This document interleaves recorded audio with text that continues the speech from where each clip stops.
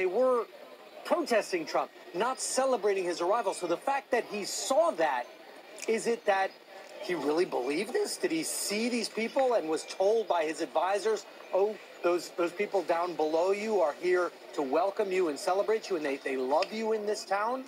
Or is he trying to convince the world that he got this hero's reception in the United Kingdom, which he clearly did not? So the fact that he can say these kind of things with a straight face when they are so contradictory to the facts that lots and lots of journalists saw for themselves is troubling.